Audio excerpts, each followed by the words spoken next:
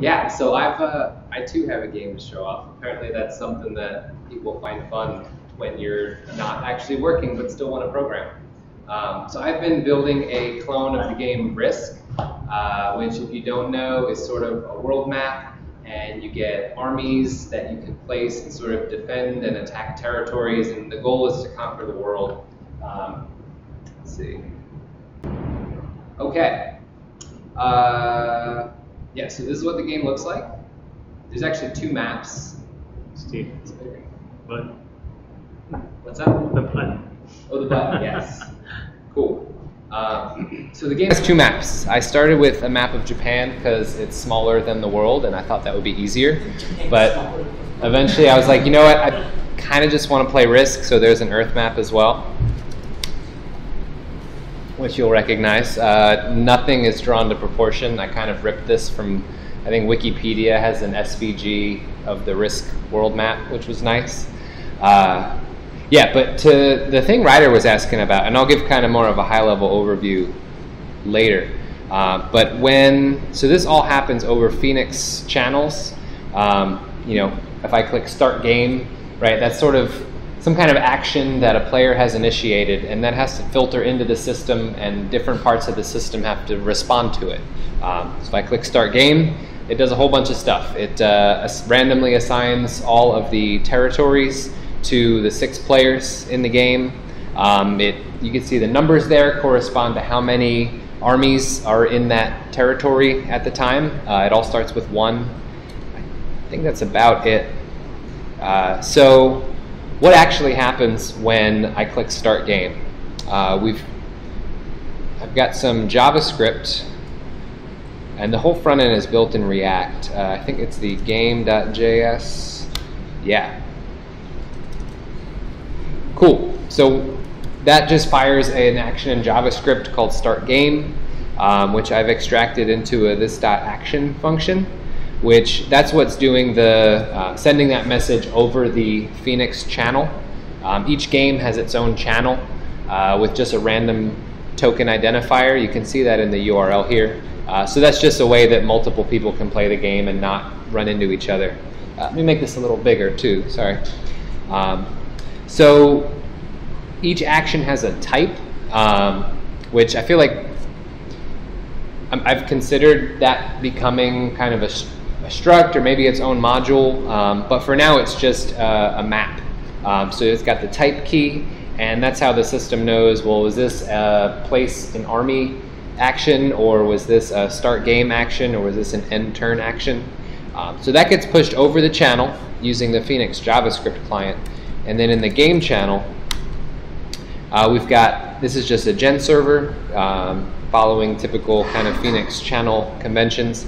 And we're handling, when it receives the action message, it's going to get an action, which is a map, as well as the socket is just the user's connection to, through the browser to Phoenix and to the application. And I turn all the keys into atoms, just because that's easier to deal with and pattern match on.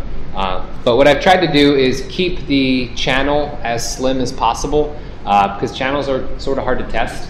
So really just, I'm delegating all of the action to the game server. So which game this action just took place on, which player attempted to initiate this action, and then what the action itself was, which is a map. I could probably pattern match on that for validation. So, right, you do an action in the browser, the JavaScript sends that to the channel. The channel is just passing that along to the game server, which is like a little bit deeper in the system. And the game server, here's where my code comes in. The channel was mostly just following the Phoenix channel conventions. But the game server is just a regular gen server. And when we call game server.action, that's going to call the action function here, which sort of following the gen server sort of client API conventions, it's going to identify which particular game server process we need to send this message to. And I'm doing that with a via tuple. where'd that go? So that's just a function I've got, and I'm using Elixir 1.4's registry, and basically just anytime you start a game, it creates a process and stores that process under some random token. And then anytime a player makes an action, we send that token, and that's how we can tell which process, which game to route that action to. So sort of hand wavy, the via tuple stuff's not super important, but we just send a tuple of the action and the player who took it, and then the map with the type key of what that action was. And again, the map's just a data structure of like what just happened. So that gets cast to the particular gen server itself, and then the server will handle the cast of the action. And here's where I've got some pattern matching. So if the action type is start game, we call game.startGame, and otherwise we call game.handle action. So there's kind of some misdirection here. I haven't really made up my mind about who's responsible for what, but ultimately everything kind of gets pushed into this game module, which is where all the rules of the game live. So within the game module, you'll see functions here. So handle action, this is where all the pattern matching goes, and this is probably closest to the sort of parser idea. It's not a parser because there's only, 4 actions I need to handle at this point. But as the game gets more complicated and there are more actions, I may need something a little more complicated. And this might get, tell me, Ben, if this is what you were talking about with the struct. It's not a real struct, but it's just a map with a type key to pattern match on like what kind of command this was, and then some require additional arguments, and so the map can have additional keys if you need to know like which tile or which territory. For an action like placing a unit, we need to know where. For an action like attacking, we need to know from where and to where. And then for an action like moving, we've got to know from where, to where, and then how many you're trying to move. And so that I considered turning that into, because the game, all the rules of the game, it's almost a 300-line module, so there's a lot going on here. One thing I considered, which I think is maybe what you were talking about, Ben, was extracting like an action struct. Is that big enough? And really then just instead of passing maps around, this action struct could contain some of the action logic, or possibly even different structs or modules for each one. So you'd have a place unit struct, and then all the logic for like what happens when one action gets called could live within that module, rather than everything being in this one big bucket of the game server. So does that maybe illustrate what you were getting at? And then you'd have like you could either have a DSL where you could do, and have to they have to implement some sort of behavior or kind of protocol. Sure. Where, you can then register all those modules at compile time or runtime, so that they all know how to work together. So this would have a behavior like, say, action. Yeah, like actionable or something like that. I have a command behavior, so everything has to respond to run with regard. Yeah, there you Okay. And I'm forgetting, well, this will be the implementation, which I think some version of Elixir allows the @callback metadata if a function is just implementing an interface. I think 1.3 and higher all support that callback. There's @info, INPL. Oh, okay. So that it's implementing that behavior. I think. You have to say like flow. Oh, okay. Like that? Yeah, I think so. And the compiler will throw up and it is. Cool. So that feels a little heavy on the organization, but I think only because I've got 4 actions right now, and as you get more, right, and you had a ton of actions in your game, like that seems like a pretty good pattern. Ryder, I'm curious before you go, what do you think? What I like about the approach that I'm pursuing is that it allows you to put your command and your behavior together, which this would too, but then it also enables you to see all those things really easily. You don't have to go digging around in this struct and that struct and the other struct. So I'm just curious which is more important to me. Yeah, and that's something I struggled with. There's a certain easiness of having like literally all of the game's rules in a single file. And I think that's why I've resisted kind of breaking out separate modules and structs and all for the actions, is it, you know, gives you more places you got to look. But that feels like just a perennial trade-off in programming, right? It's like, it's always easier to have one thing, but the bigger it gets, the less easy it becomes, and you got to make that other trade-off. So I trust your gut. And to me, this is an implementation of the command pattern. It's a mapping, and it belongs in a map. And so with this approach or those other approaches, I don't get that. So I'm curious, what trouble would I run into with what I was trying to do? What pain am I going to feel? So I guess one of the benefits of if you do the modular-based approach, then you can have each one side very specifically for a variety. Like one of the reasons I went this way is that each one can define like a custom parser so that you can pattern match on points. Like if I know specifically that like it's going to start with this word and I want like these next 3 bytes or whatever, or like just a regex out better and like provide just the thing that you want. It's like the one that comes up specifically is the shop. So it's like you're saying like I want to buy this from that shop. Right. And so like just having that in like a single regex might be a little like you can give it names, name groupings and whatnot. So I think that's good enough. So you're saying it might be hard for the regex matching to be essentially complex enough. Yeah. Robust enough is a better word to handle that. I would say the other thing too is if you ever want to get more complex with what you're doing, you might start running into having to ripple your code around to accommodate the fact that some stuff is not there, the more complex actions that might crop up.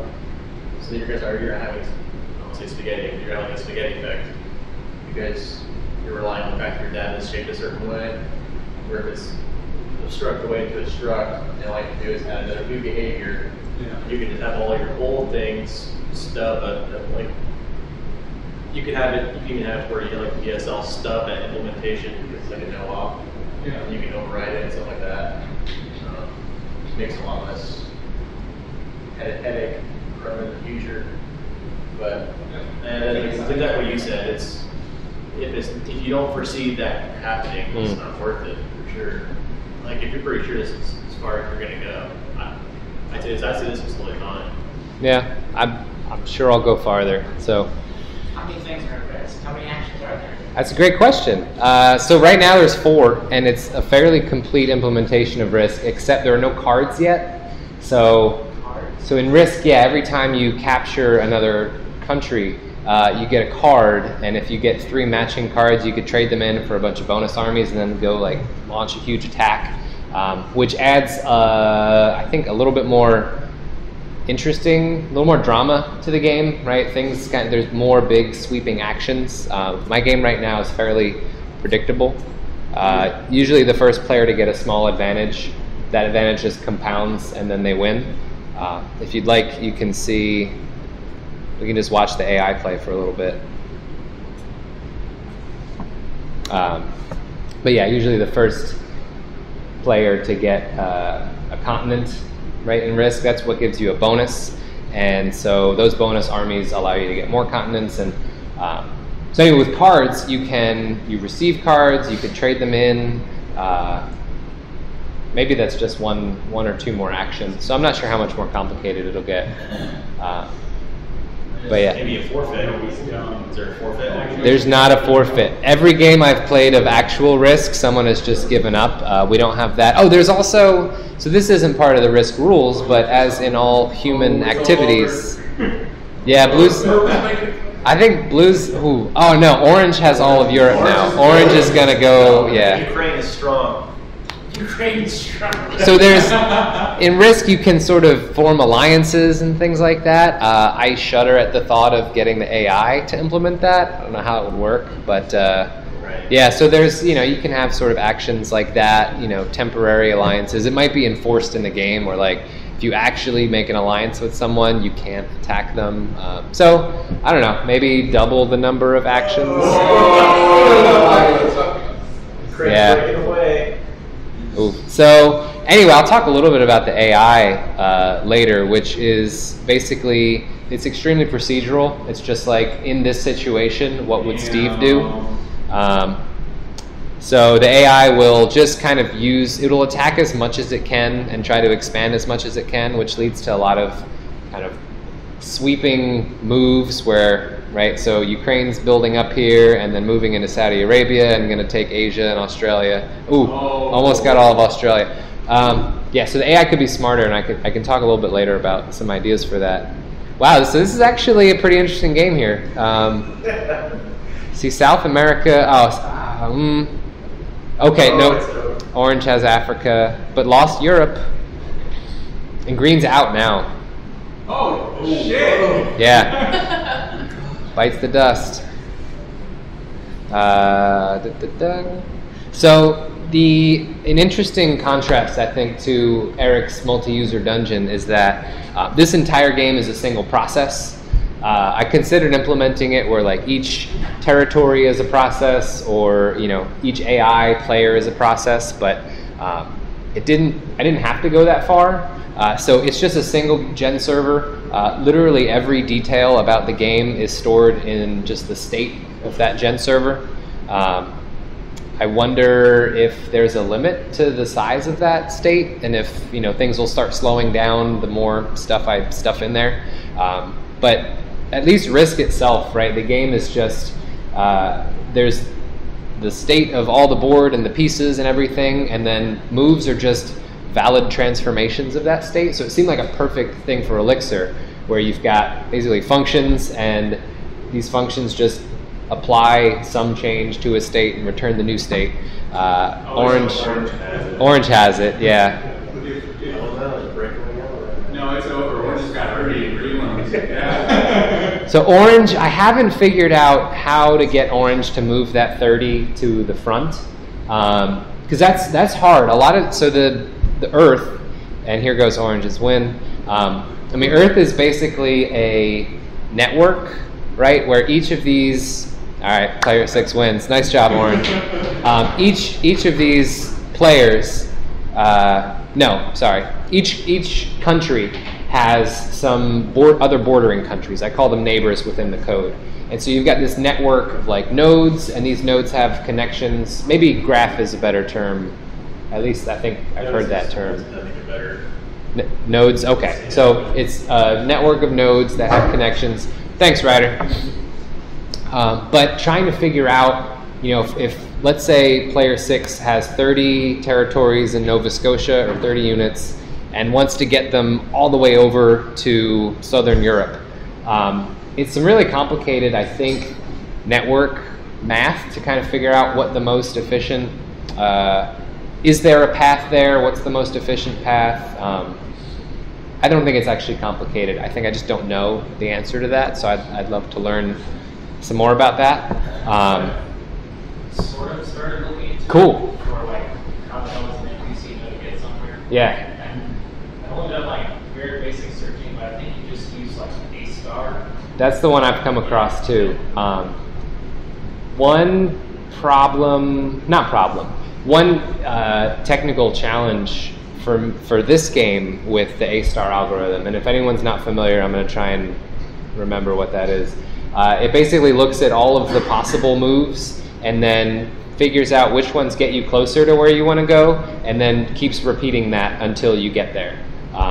Wikipedia has a great page with an animated GIF illustrating that. But so the one challenge there is the extremely simplistic implementation of the AI in this game. The way it works is when you start a new game, all of the players are controlled by the AI, unless you, let me try that again. So if I don't give my name, you get a game with just 4 AI players, but if I click join game, I replace one of them, and then and anyone else can too.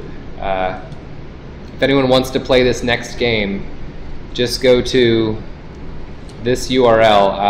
I'll share it in the flow doc if you're in there, or just type it in. Dial 920. Yeah. Oh, sorry. Did you get vanity URLs? Oh, you know, I've got to make this vanity. I should. No, it's like one of the most requested things in my program that I had to add was vanity URLs. Yeah. There's really no reason. I guess you have to re-register the process. I don't know how that would work. I could add something that just maps the URL to a process. So anyway, when it comes time for the AI to take a turn, I think that's in the game server. Yep. So I've got my hubristically titled AI.smart module. All the AI gets is the state, the current state of the game, and there's this take action function, which just has a big conditional. If there are any unplaced units, place one following certain rules. If you have to take a move, such as after you attack, you get to move units into the territory you just conquered, then we do that. If there's a neighboring country that's owned by someone else, then we attack that country. If you can move units from somewhere where they're not doing you any good, it'll just randomly move them somewhere else, whether that's, there's really nothing worse than useless units. So again, that could be way smarter, but for now it just kind of randomly moves your units, hoping that they'll be more helpful. Otherwise, if none of these things are true, it ends your turn. So one thing, so talking about the A-star algorithm,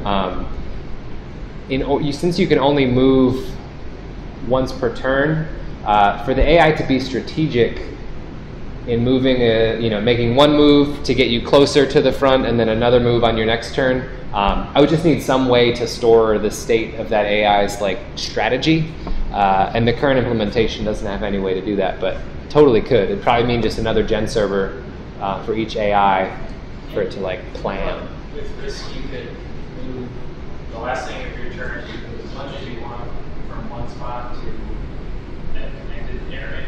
Yeah. So I guess the A-star would just be for that. Sorry. To know that it's continuous. It would. I'm trying to think. So say there's say the place you want to get those units to is three jumps away. I guess, okay, so I see what you're saying. The A-star algorithm would basically just look at all of my possible moves and choose the one that gets me closer to there. And then the next turn, you wouldn't need any state because it would just, here's where you are, choose the next move that gets you closer. I misunderstood, and that seems like it would be a little even easier than I expected. Let me see, has anyone signed up? Yes, oh cool, Eric, Dave, and Bethany. So let's play, or start to play a little bit of a game here just to illustrate how it works. I'll start the game. So player one goes first. I always like to start in the corners. So I'm going to put all of my units in the bottom right corner. And so if you click on a territory, and that sort of highlights all of your possible moves. Since there's only one adjacent territory, I have no choice but to attack that one. And since I attacked with 2 units, it automatically moves those in. But anyway, there's nothing else I can do here. Actually, if I wanted, I can move back. And I've got a move UI here where I can choose, but I'm not going to do that because I want to keep this territory defended. So I will end my turn, and now it becomes Eric's turn, playing as green. And you can't actually see what Eric's doing on his screen, but it should be reflected on mine. Oh yeah, Eric had, so for every three territories you control, you get 1 bonus army to place, just like in Risk. So Eric placed his, he's doing some attacks. He's done, I think it's Dave's turn, playing as yellow. We can see, and so one thing I want to add is some sort of feedback, maybe something highlights or there's a log or something to be like, hey, what did Dave just do? So I don't have to look at 24 different numbers and guess which one just changed. I don't know what I'm doing. Oh man, you should have, did it break? Oh, cool. Yeah, so you attacked another territory and conquered it, and you can keep going or you can stop. So you click the place you want to start from, and then click the adjacent territory that you want to get to. So you could actually have a ton more actions. Like when he targets Yeah. country, you can have an action target, broadcast that he's targeted. Oh, that's a good point. I probably should do that. I'll get into the front end in a little bit, but it's React, and so there's some state that's stored on the server, which is like, you know, the core stuff, but anything UI related is just on the client right now. So that means, yeah, I can't see any sort of selections he's made until he actually commits to making a move. Yeah. But I like that idea. I would at least get to see more of, you know, my opponent's thinking process of like what they're clicking on, where they're going. You could also probably just, so everyone's sitting in the Phoenix channel, so you could probably just flat out just broadcast like exactly what he's doing. Yeah. Just react and play it. Sure. And I'm just clicking all over and I have no idea. well, I think you're out of units to attack with. Sorry, they probably should tell you that. Noted. But you ended your turn. Now it's Bethany's turn. Bethany is placing some units. So what determines like if you actually win the battle? Have die roll going on? Yeah, I do. I'll show that in a sec. That was one of the cooler Elixir implementations, because it does basically do how a risk die roll works, where if you're not familiar, the attacker has an advantage if you have more armies. You can roll up to 3 dice, and the defender can roll up to 2. And you basically just match, you sort them. So if the attacker rolls a 5, 4, and a 3, and the defender rolls a 4 and a 4, you match up the 5 and the 4, and then the 4 and the 4, and the defender wins ties. Cool. So Bethany took her turn. We won't play the whole game through, but what I was saying there about how battle works, and I've got a battle module for that. I basically just followed how risk works. So the attacker, however many units you're attacking with, you know, say you've got 20, you can still only roll 3 dice. So we take the minimum of 3 and that number, and then we just roll that many times. And then the compare rolls function is a bunch of pattern matching and recursion. But basically when, let's see, compare rolls, boy, you know, as proud as I was of this code, I'm having a hard time figuring out what it's doing. But there's some, so your rolls are a list, and we, I think, sort them and then pluck the head off the list, which is the first item, and Elixir is really great at grabbing heads off of lists. And then compare the 2 heads, and then the tails are just the rest of the list. And then these bottom 2 function heads, or function bodies, and I reverted to acronyms here because these or function signatures were so long, but when the attacker head, which is basically, you know, the top attacker roll is greater than the top defender roll. Oh, that's right. So this function basically recurses and tallies up how many units are lost by each side. So when the attacker's roll is greater than the defender's roll, the defender losses gets incremented by 1. Otherwise, when the attacker roll is less than or equal to the defender's roll, because in Risk, defenders win ties, then the attacker's losses gets incremented by 1. And both sides' losses is just a tuple that gets passed through this function, and it just recurses until it's out of rolls. And here's just, yeah, we've got a random 1 to 6 integer for each die roll. There's probably a more efficient way to do this, but it was sort of fun trying to implement. I knew the logic for the game of Risk, and so turning that into Elixir was pretty cool. So just to show a little bit of the front end, it's not really Elixir, but if anyone's interested in doing something like this, it might be useful. The game board is just an SVG, which, if you're not familiar, SVG is similar to HTML or XML. It is a tag-based markup format. So I can show think it's in board.data.js. Yeah. So SVG is a markup language for images, vector images, and each, so a path is one of the elements of SVG that basically just describes a line, and every territory on the board is just a line that kind of swoops and, whatever the territory looks like. And it's got a whole mess of complicated geometric data that you don't have to care about. But the important thing is that for Japan, for example, there's 24 of these paths. I just edited the SVG in Sketch. It's a vector editor, and pasted it into the JavaScript here, basically. But the important thing is that each one, that it has an ID.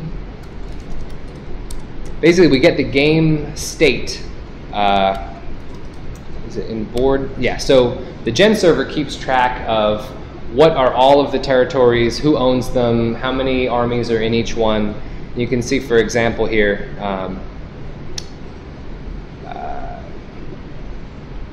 right, so it's the module name or the struct name is tile. It's not super clear here, but when you create a new tile, it's a struct that has an owner, which is which player controls this territory, how many units are there, and what are its neighbors. So you can see here, like tile 1 is neighbors with tile 2, and tile 2 is neighbors with tiles 1, 3, 4, and 5.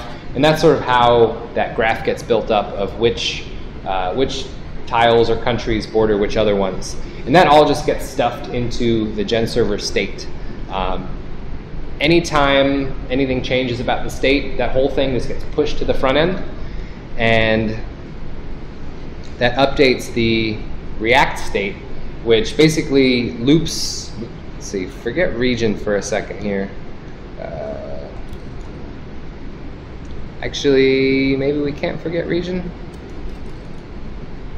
And region is just a shortcut, or another name for the continents, which are the parts, the groups of territories that grant you a bonus if you control all of them. So region, okay, so we basically loop over all the regions, for example, Australia, and then whatever tiles or countries are in that, let's say tiles, because Australia is obviously one country. Whatever tiles or territories are within that region, we render those as a tile React component. And I think that's what's reaching into, yeah, so board data. When we render that component, the board data here, again, this was just the SVG paths or the shapes. We just pass that shape in, and that gets turned into the board.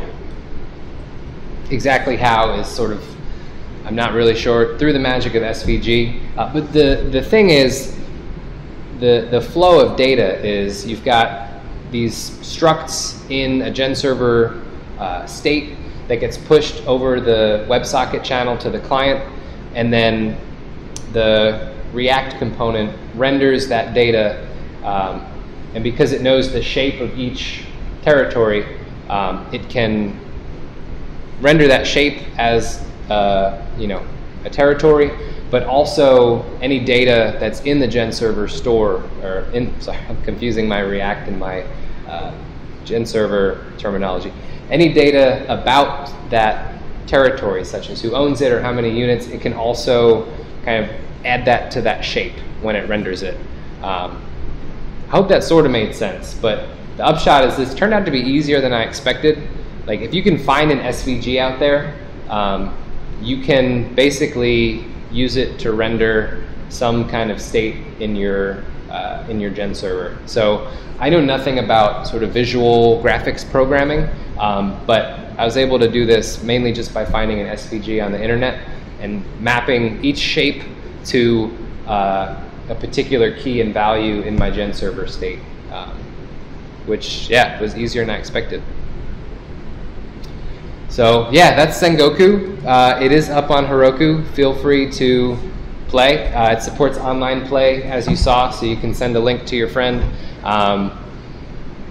Fair warning, anytime I deploy, all the games get wiped. I don't do that very often, but one particularly cool thing about this was the first web app I've ever built that didn't have a database. So it is a Phoenix app, but there's no Ecto, there's no Postgres. Literally, it's just a web form, and when I click new game, it just spins up a single gen server process in Elixir, and all of the players' interactions, it's just one gen server, super lightweight. I haven't tested how many games it can support because I don't think I have that many friends, but probably a lot, even on a Heroku free dyno. So yeah, that was pretty neat that you could build a game and not need a database. So when the Heroku dynos restart daily, what does that do? That too, yep. So great point. Because these gen servers are just in memory, whenever Heroku brings the app down, all the games go away, unfortunately. So is there a way around that for hosting Elixir? Yeah, that's a great question. I haven't tried it yet, but there is a platform as a service called GigElixir that's, I don't want to say new, it's been around a little while, but it hasn't quite gotten a lot of attention yet, but it's basically Heroku specifically for Elixir apps. And one of the biggest selling points is that they never restart your app. Since more so than Ruby apps, I think Elixir apps tend to be longer lived because they don't use as many resources. So checking out GigElixir is one option. And I've also considered maybe persisting the state somehow. I mean, it is ultimately just a data structure. I could bring in a database or Redis or something and I don't know, every 5 minutes just save the state of the game. And then when the app comes back up, after Heroku restarts it or I restart it or whatever, just kind of repopulate the gen server with that state. I've just been kind of too lazy to do that, but it seems like another option. Ben, you have a thought? You could serialize the state straight to a file. Could serialize it to a file. The state of the server, like with the ID. Yeah. And then like every couple of minutes. And then if on server start, look for that file, and repopulate all your... I think that would help. I know Heroku does not promise... Heroku's a temporary file system. Yeah. Oh, so it's not just in files that state. But it's a good thought. Write a service to write the state to a gist. There we go. Every couple minutes, then look for that gist, bring it back. I'd love to have so many people playing this game that I have that problem, but I'm going to put off solving it for a while. But it's a good point about the file. What's that? You run it on your own server. Could run it on my own server, one of those $5 Linodes. Yeah, I haven't done that yet because I've been more interested in building this than figuring out how to host it. I don't have any servers in my house. I probably should. I'm not a real nerd, right? But no. For now, it's just, up on Heroku. All the code's on GitHub under Steve Grossi, Sengoku. There's a lot of parallels in that. Yeah, well, to be honest, I ripped off some of that. When I was first starting to build this, I looked very closely at how Pokerboard works. And yeah, a lot of the communication and players logging in and choosing names, I followed that. So thank you, Lucas, for your excellent example. Oh, yeah. And then similar to Eric, I do have a long list of things I want to add to this. I don't know if I'll ever get to them, but if anyone's interested, PR is welcome. Some of these are gameplay, some of these are just fun things like sound effects, which I don't know how to do, but everybody loves sound effects, right? That's how your coworkers know you're playing games at work. Oh. You could probably store your board in a matrix. So like a row is you have your 1 through whatever. Onto your rows, and then you have 0 or 1 depending on whether or not that matching column touches. It'd be a lot easier to see distances in the way. I think you're right. How would you handle, I guess you could handle diagonal. Yeah. You use vector maps to do your angles. But it's weird because they're not uniformly shaped. Yeah. It's just touching neighbors. Yeah, they're touching neighbors. That's right. Jump is still a jump. A jump is still a jump. Is this going to be in here? Or this is in board. EX. I'm trying to see, right, so if you're in a, two-dimensional matrix, everything can have at most 1, 2, 3, 8 neighbors, but I guess none of these have more than 8, so this probably could be represented in a matrix. We'll see if I end up having a problem that seems like a solution to. I don't know. I think for now it kind of works. But I like the idea. Especially, it sounds like the math of calculating distances, which I know nothing about, could very well be that problem that a matrix is a solution for. Something I'll make a feature for you. Oh. I would have the AI. I would wait in certain zones with higher priority. Yeah. And have the AI basically defend borders, keep some in the borders. So once they lock a region in, they keep it defended so they don't lose it. Because that AI is kind of trading over and over again. They want to lock their borders down. Yep. Nah, it's a great point. One thing that I'm interested in as far as the AI goes, and kind of like I showed before, this is pretty procedural. It basically just kind of figures out what the current situation is and responds to that. Similar to the A-star algorithm, I'm interested in some way of representing the entire state of the game with a score, maybe, or some sort of weights, right? So if you own an entire continent, your score is higher than it would be, or if your borders are well defended, your score is higher, and then sort of having the AI take more of a brute force approach, because there's only maybe a few dozen moves you can take in a given turn. Just looping over all those moves and have the AI choosing the one that results in the highest score, and then consistently making that choice to maximize your score, and then maybe winning as a result. You have to put postgres on this project. What you could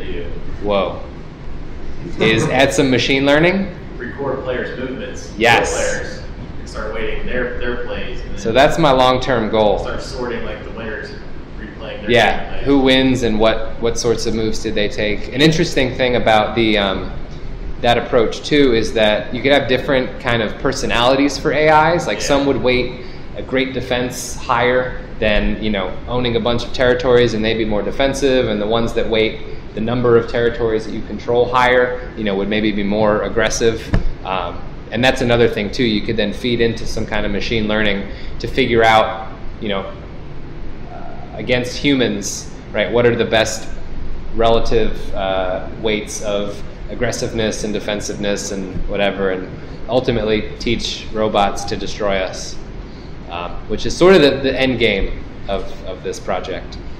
There you go. So, thank you. Any other questions?